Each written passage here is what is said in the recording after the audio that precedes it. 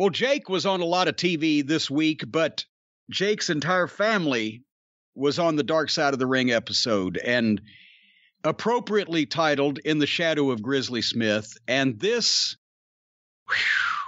was a program. It was, I thought, very well done.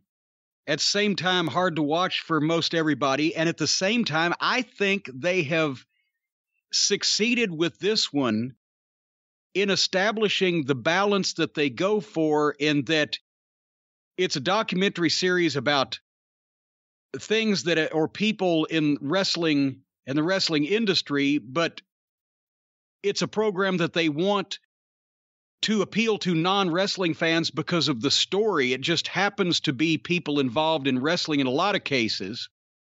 But this one was the least wrestling content and one of the most riveting to watch at the same time. And for wrestling fans in general, I'm sure that most people had no idea of this story unless they had seen a bit of Beyond the Mat, unless they'd seen some of Jake's shoot interviews.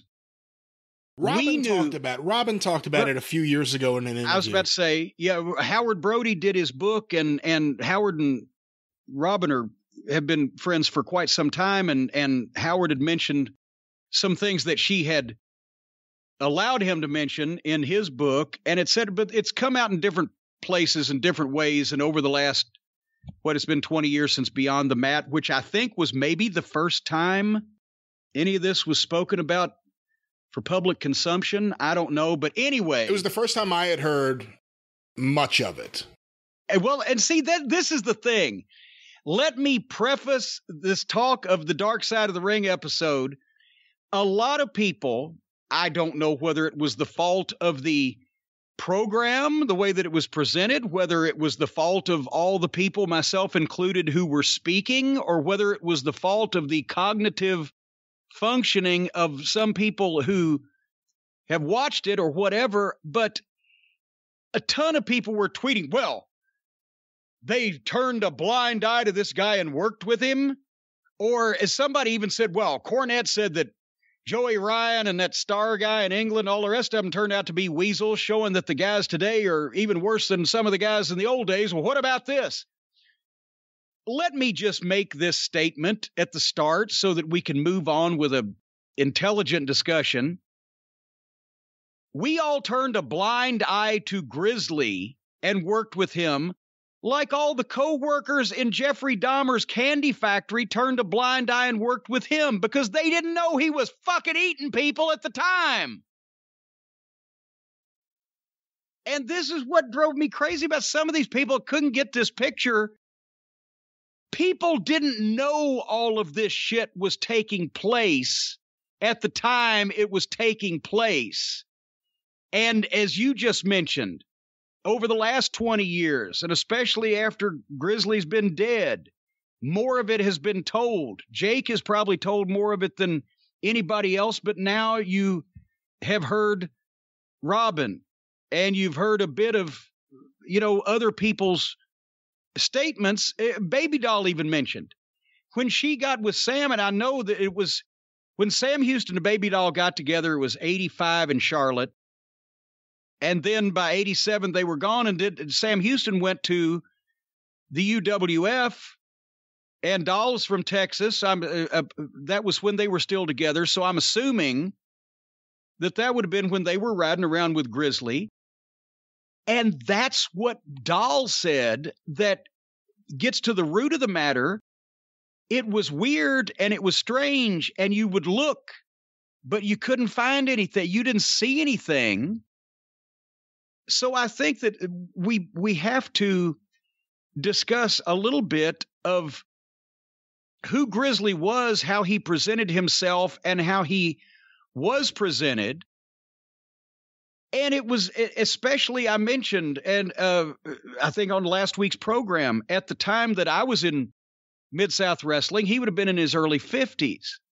And I don't know whether he was doing the things at that point that he had always done, but you didn't see it, but there was the murmurs and the snickers of people because he was always around the girls at the matches. And at that point, you weren't necessarily looking for whether, well, are they 16 or are they 19 or whatever, because he's a 50-something-year-old, 7-foot-tall, 375-pound man. But he was an authority figure at the same time. He was the road agent for Mid-South Wrestling. He had worked that territory on and off, mostly on, for over 20 years. He knew every road. He knew every building manager. He knew every policeman. He knew everything. One would have thought, with a guy that was that public and in that many places and a public figure, that somebody would have known something was wrong. But there's something else that Robin indicated in this program, and some other people mentioned, and it hit me for the first time watching this show, that Grizzly Smith, he wasn't a graduate of Harvard University. He didn't have PhDs. He wasn't an educated genius, but he had to be probably one of the smartest evil manipulators and psychologists. Maybe that's where Jake gets well, that is where Jake gets the gimmick. And everything else is that the way that Grizzly Smith was able to manipulate people and present himself to get the things he wanted to get and to do the things he wanted to do. Even mentioned that he withheld affection from his own daughter for like a month around the house, ignored her, wouldn't even pay attention to her. And then suddenly, oh, but Daddy loves you, and hugged her. And then she said that's the first time that he put his hands on her. He prepped people for you talk about people living double lives or two lives. Here's something else. I don't know whether they mentioned this in Dark Side of the Ring, but I think it was in the Beyond the Mat clip with Jake, where he said that Jake's mother was 13 years old at the time that she gave birth to him. And she was married to Grizzly Smith at the time. But she was the daughter of a woman that Grizzly Smith was dating before the kid got pregnant. And this was, Grizzly's born in early 1930s. So this was the mid 1950s. This was before Grizzly Smith got in wrestling. And in that time, in those small towns in Texas, 13-year-old girl gets pregnant. Well, you better marry her, and then it's okay, long as they get married. So that's what happened. That Jake's mother was actually the daughter of a woman that Grizzly was seeing. And I don't think that was fully explained in the Dark Side of the Ring, but they were married. Well, then Grizzly gets in wrestling. Well, I can testify that in those days, not in the late 50s, early 60s, but in the 60s and 70s, you didn't know anything more about a wrestler's home life than what he wanted you to know. The guys almost never brought their wives to the buildings, never brought their wives to the shows.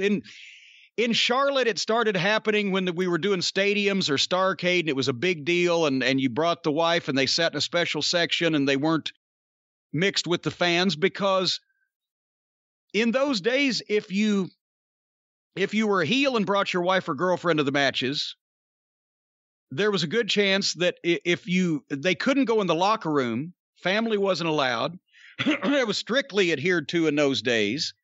If they sat out in the arena and had to go to the bathroom, if they had to use the women's room, there was a good probability, if the fans knew that you were a heel's wife or girlfriend, some of the girls were going to catch you and beat shit out of you in the bathroom or start something. If baby faces, sometimes wives and girlfriends, even worse, because now they're not just mad at the heel and wanting to get their fucking wife, but they're mad at the wife of the baby face because they want the baby face. And people think I'm making this up. Well, you can think that if you want, but no, there's been a lot of sticky situations involving the better half of some of the wrestlers just for having to go to the bathroom. So a guy like Grizzly Smith, with what was going on, it would have not been any problem for anybody in the wrestling business never to have met his wife or seen his home life. And guys traveled so much back then. Unless that, and he was a controlling individual, so he wasn't probably going to let this girl fucking hang out with the rest of the wives. So you can see that he had two different lives and when he would come to the shows in Mid-South, he was the agent. He would usually have one of the underneath preliminary guys driving him, because we've told this story before. Grizzly was going to Puerto Rico one time, early 70s, was on a plane. Landing gear wouldn't come down. They had to foam the runway. He said, I'm never going to get on another plane again if I get off of this one. And he didn't until he got a brief job agenting in the 90s.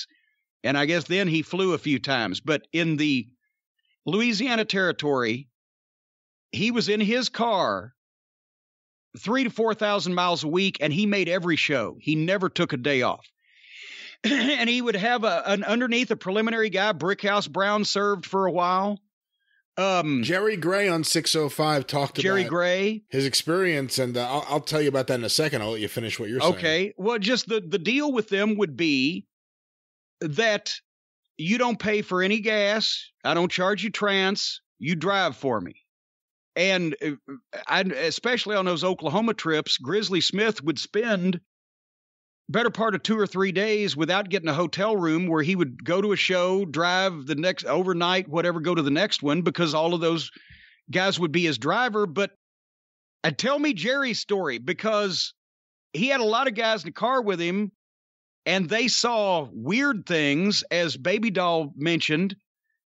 All of a sudden, you'd be 50 miles off the road, and he'd be picking up this young girl that her parents were seeing her off, and they'd do the loop together. But you never saw anything else. What did Jerry say? Jerry said, and when Jerry was in Mid-South in early 84, he rode around with different people. He was with you in the Express for a brief period of time, too. Yeah. He was in different cars, and at some point, he ended up riding with Grizzly. Jerry, like you just said, working underneath. He said Grizzly, without saying anything, would just have a girl with him. Yeah. And it would be, and he said the crazy thing was, because you think back now and you hear stories like that now and you're wondering, why didn't anyone say anything? Why didn't anyone speak up? And it was awkward, he said, but it was also weird because it wasn't like a girl held captive. It was a girl who was treating this guy like he was some loving, trusted uncle or grandfather, something. Uncle Grizzly. The parents would see them off. So you knew something was off. You felt something was off, but it wasn't being shown to you. It wasn't like he was doing explicit things in front of other people. No, and there would never be a shady remark in front of anyone or a suggestive remark in front of anyone. And that's the thing, is this guy was such an authority figure, and you got the impression, and that's why I was saying a lot of the guys, I said in the Dark Side clip, a lot of the guys behind his back would joke like, I wonder if Grizzly's mentoring some of the young girls or reading them Bible verses, because you would see Grizzly speaking to all the girls traveling with him, but you would also see the parents. Oh yeah, you're going to spend the weekend with Uncle Grizz. That's great. Because here's a guy who'd been a big wrestling star in this part of the country for 20 years, who had a responsible position with Mid-South Wrestling and came to the shows every 2 weeks or whatever, that was there live and dealt with people. And he was able to ingratiate himself with these people to where that they thought, oh, wow, we're wrestling fans, and our daughter's a wrestling fan, and she's going to get to go backstage and meet all the TV stars, and Uncle Grizz is good. That type of thing is going to take her around and take care of her. They had no idea what was going on in this guy's private life, which was, I don't remember ever Grizzly showing up with any type of relative. We knew Jake was his son, right? We never met a wife. We never met parents. We never met other kids. We never met cousins. It was Grizzly showing up at the matches with, either himself or a preliminary guy in the car with him, or sometimes one of these young ladies that he was the, fucking uncle of. And you just hit on something I wanted to mention, because I heard from someone, a mutual friend of ours, and he said to me... Don't mention his name. You may change that status. He was watching it before I was, because I was like 20 minutes behind on DVR. And he just said to me, I've lost a lot of respect for Bill Watts. And I thought there was a Bill Watts thing in there, and there wasn't. He meant that nothing was done when everything with the allegations with Robin and Robin's mom having a problem. And that's where it becomes who knew what and when. And you just said his family was never there. You saw some of the photos. I have many more of the photos of Lil Al Vavasour of backstage. When they saw Robin or Sam, they were sitting on their dad's knee, smiling, happy to be with him. All anyone knew of Jake was that it was Grizzly's son who wanted to break into the business. All the stuff now, like I wanted to shove it up my dad's ass, my dad didn't love me.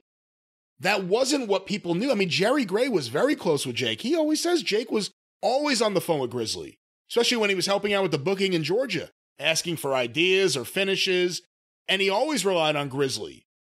And then... Well, see, and here's another thing. Also, you mentioned those pictures of the kids sitting on Grizzly's knee and everything. That was mid-'60s. No. Mid-'60s to early 70s. No, mid-'70s. Was that? How old were they? That had to be mid-'70s there. Robin looked like she was around 10 or 11, maybe. And Sam maybe a year or two older, right? Well, Sam Houston is if he's not my age, he's 2 years younger. Oh, I'm not sure. I didn't think they were that early, based on the other photos they were around. But well, a couple that I saw, and I helped dig up some pictures for this also. The point is, those kids at the time, if Sam Houston was 10 years old, that'd been 1970, 72, whatever, early 70s. Okay, yeah. But if as I said, in the mid 80s, it was Grizzly. And, you knew he lived in Baton Rouge, but I don't know if anybody ever went to his house. It was just, there was two lives. The only image we had of Grizzly was as the road agent authority figure. I have a hard time thinking that if Bill Watts knew what was going on in the family, that this relationship would have continued, because they were on the outs at one point just about wrestling. That's when Grizzly went and booked for the Outlaw promotion, the Curtises in Mississippi. Yeah, best thing that ever happened to Watts. Well, yeah, and then, as a matter of fact, as the story goes, Grizzly calls and says, "Can I please come back? We're making no money here." And Watts turned around and said, "I'll send you $500 a week. Keep booking for him." Because he was a lousy booker, and Watts knew that the longer Grizzly booked, the worse trouble or the less trouble he'd have with him. So he was paying the opposition's booker to continue booking. But the point, no, that wouldn't have flown with Watts. And here's another thing. Who was going to call Bill Watts and say, "Hey, why does your road agent have Jerry Gray and or this little 11-year-old girl in the car making the loops?" Who's going to call the office and stooge on Grizzly? Bill Watts didn't make those towns. Watts went to TV and Oklahoma. So Grizzly had a level of autonomy there. And that's the point.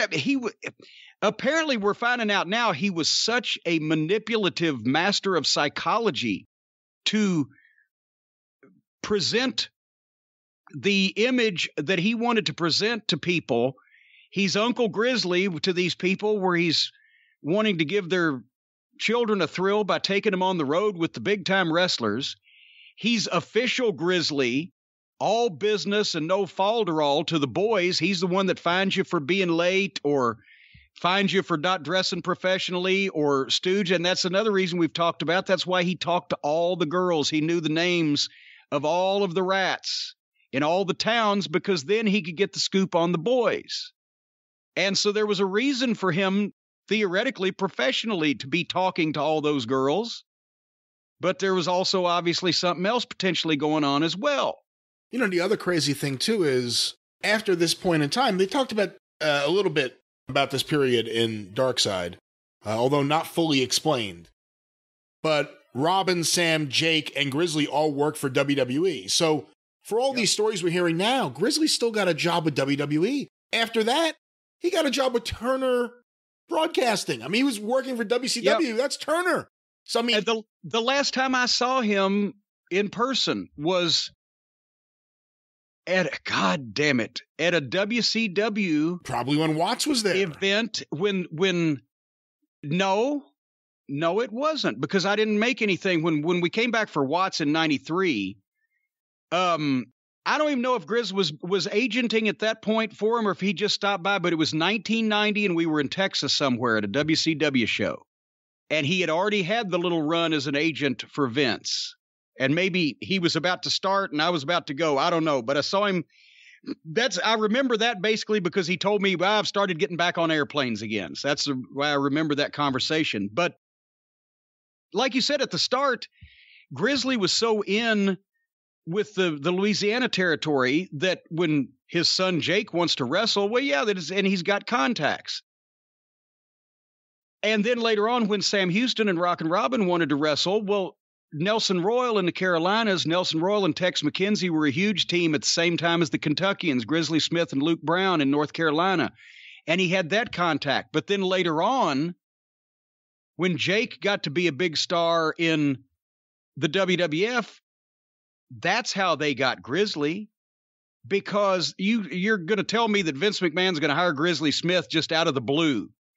No, one of his top guys, his father needs a job. I think that's how he got that. Well, it was after Watts went out of business or sold his company to Crockett, that's what I'm saying. Yeah. Grizzly needed a job. Jake is on top up there. They've already brought Robin in, and Sam's the best worker. He's just painfully thin. So I think that, Grizz got those last couple of spots because of, who his son was, rather than his son at getting the start because of who his father was. But yes, like you said, if anybody had known anything other than snickering, and how many people have been snickered at for their peculiarities in the wrestling business? But if anybody had known anything except some snickering and whatever, no, Vince wouldn't have brought him up from scratch, and no, then he wouldn't have been working for Turner. People didn't know the extent, or not even just the extent, but most of the details at that point in time. And I got to be honest with you. Was it a news story anywhere around wrestling when Grizzly's other daughter got kidnapped and disappeared, murdered, whatever? I heard about that years and years and years later. I heard about that in an interview with Jake. It may have been in the documentary and Beyond the Mat.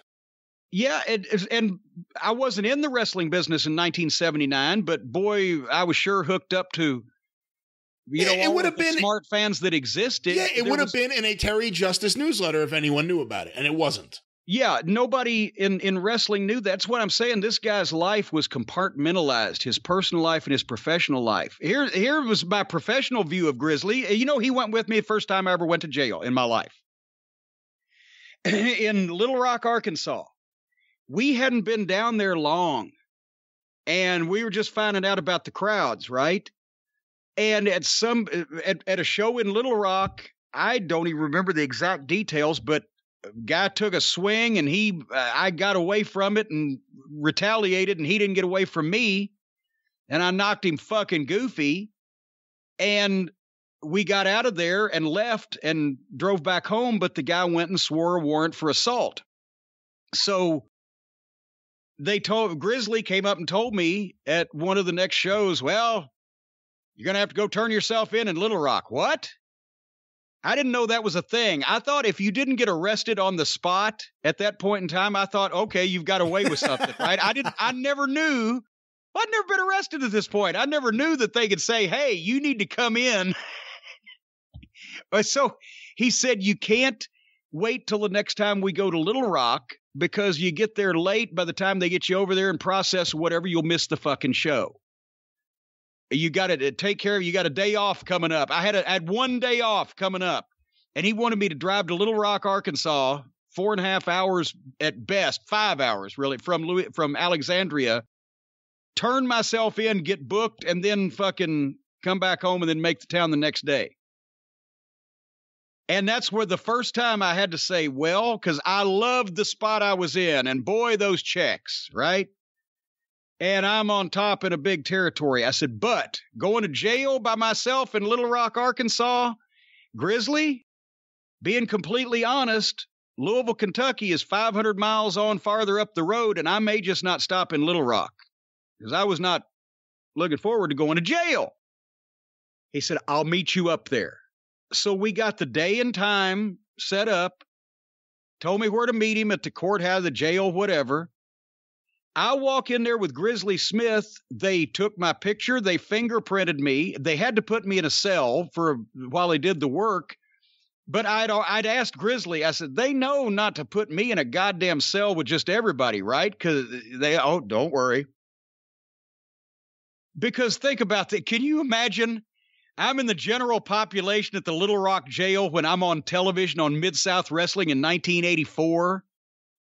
They wouldn't have been able to find my clothes by the time I got out. Anyway, they put me in this jail cell with one other guy.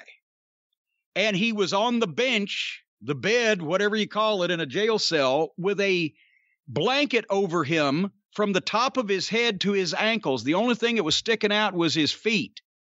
And I was in there for about an hour and 15 minutes, and that guy never moved.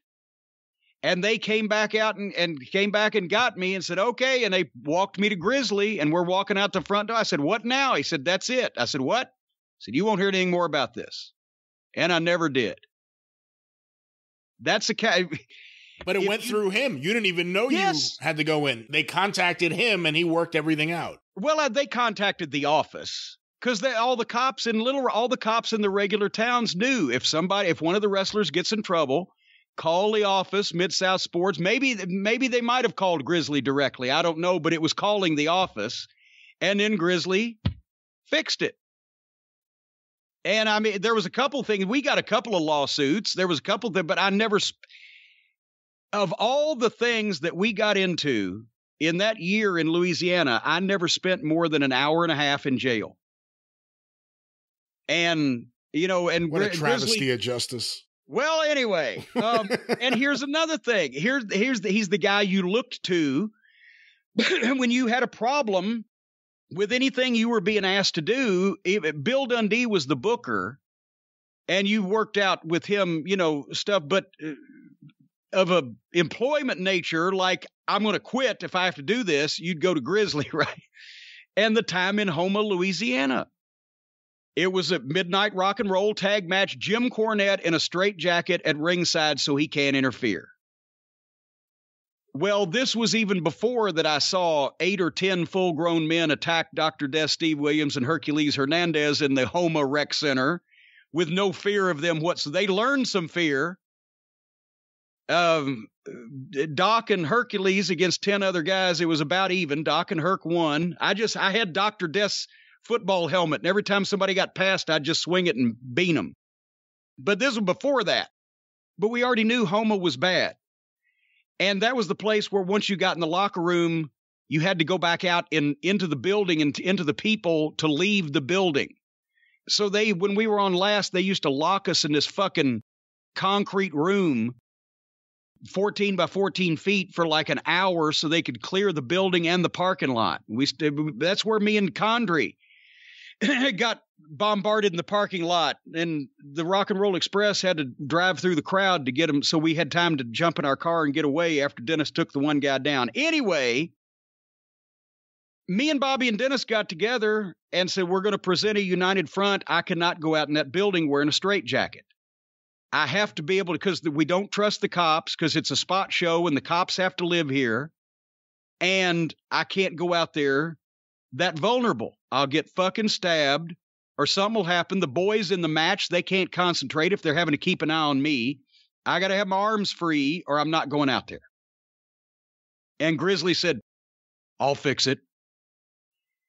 So I went out there and got put in the fucking straitjacket, my arms fucking cinched up, and sat in a chair at ringside, and Grizzly Smith brought a chair and sat right behind me and put his hands on my shoulders. And that close. And because of who, to those people, Grizzly Smith was, and he was 7 feet tall, 375 pounds.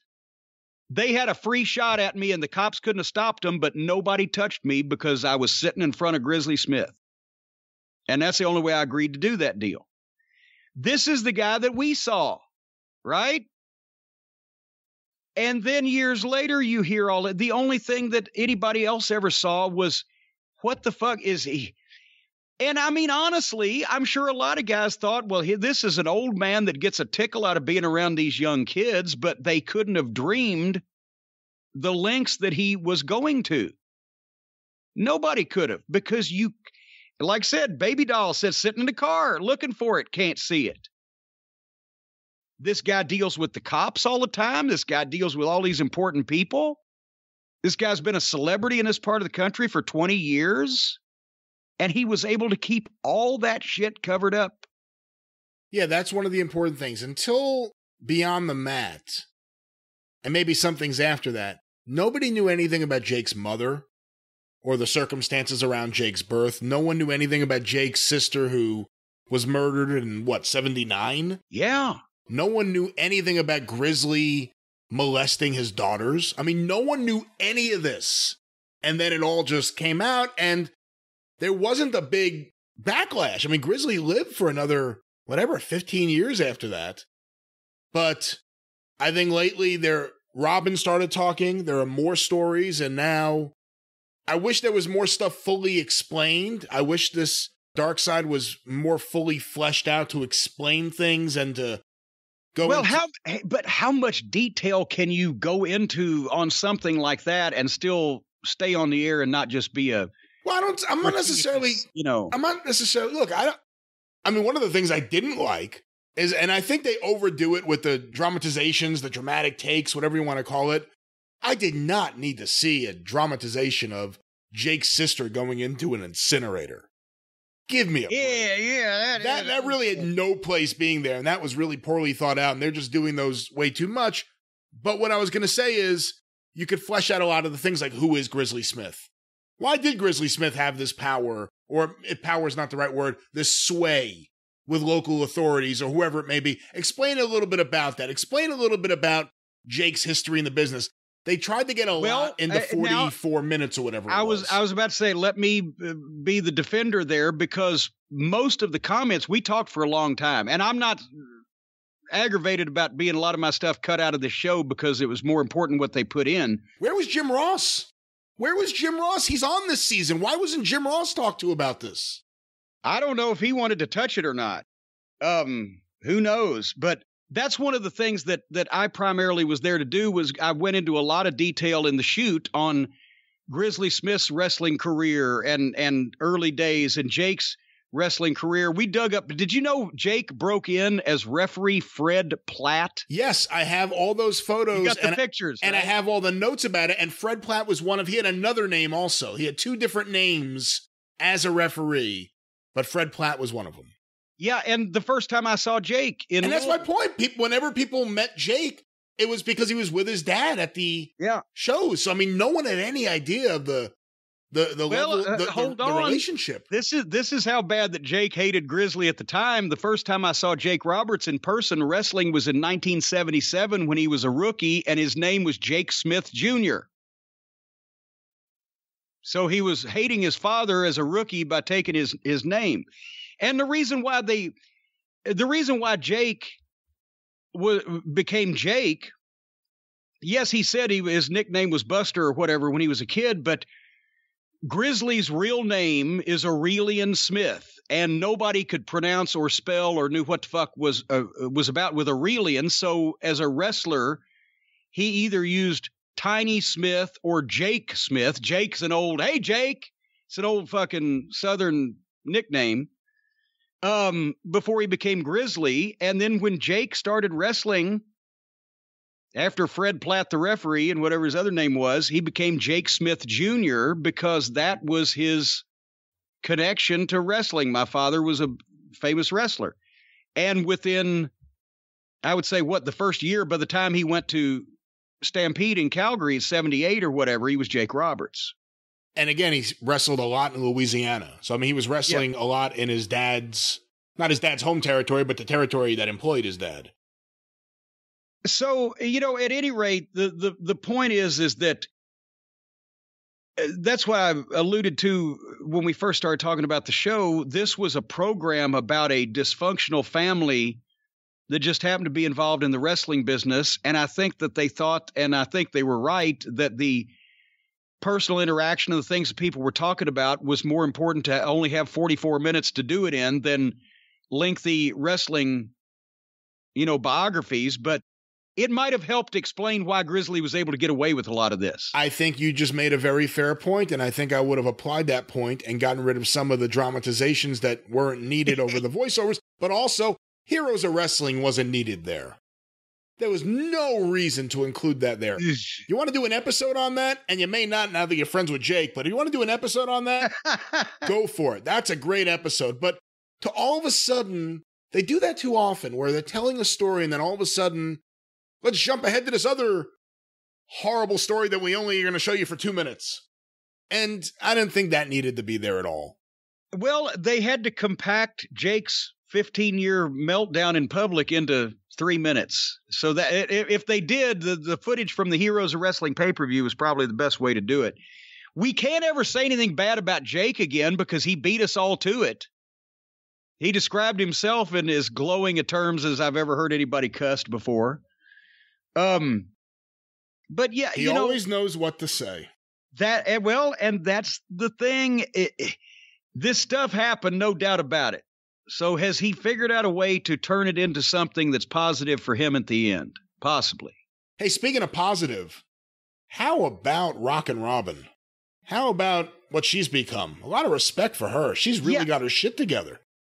Well, one member of the family kind of became an adult and got straightened out, and is the other brother too. The brother that's not in the business, he seemed like he kind of had his head. Okay, well, yeah, poor guy. I forgot it because I never knew it, he existed.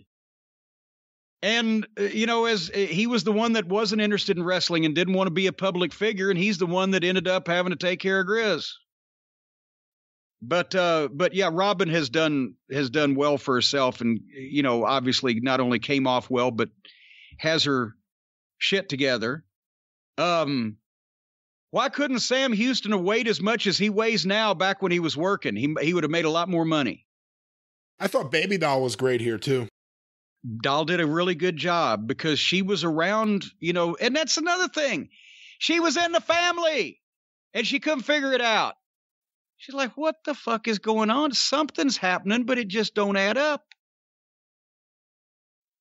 And, if he had been a different type of personality in front of the boys or in front of the people, it might not have worked. But you would every once in a while, you would share a laugh with Grizzly when you came, hey, did you see what happened to Bundy or whatever? Ah, ha, ha.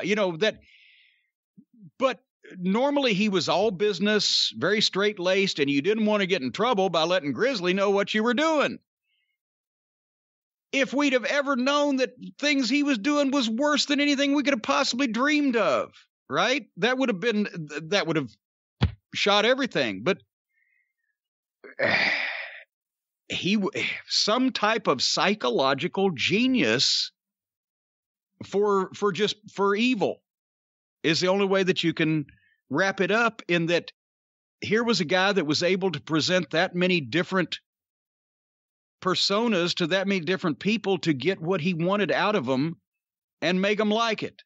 It's amazing that could be passed on genetically, because Jake ended up the same way. There you go. It's or maybe it's not passed on genetically. Maybe he was just the oldest and he had the most time to spend and learn. And we're not saying he's used it in a different way, folks. We're not saying that about Jake, but he's psychologically manipulative.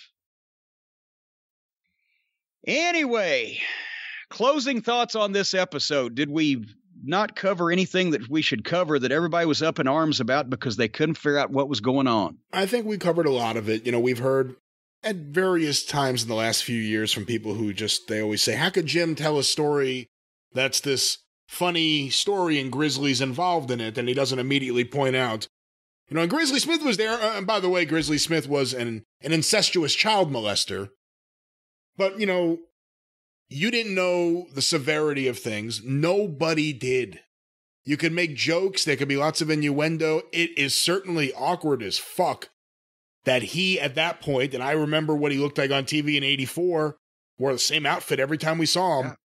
It's weird to think that he was driving around those small roads with just random underage girls. Yeah. In this car, since he spent so much time, practically lived in the car, it was a mess. There was maps, and there was papers, and there was bags of food, and there was everything. And, you know, and you'd see him coming out, and he dressed the same way, the old button-down shirt with his glasses and a pen and his cigarettes in his pocket and these giant pants that he would wear for 2 and 3 days at a time. And and I'll, in honesty, and in all honesty rather, and in means of full disclosure, I knew very well one young lady that actually had made a few road trips with Grizzly and couldn't say enough good things about him. And, you know, just she would ride from Mississippi to Baton Rouge to wherever. And then same thing. Her mom knew where she was. And I knew her well enough in such a way enough that if anything had happened, it would have been mentioned. And it was just, no, it's Grizzly. Grizzly's great. He takes care of everybody.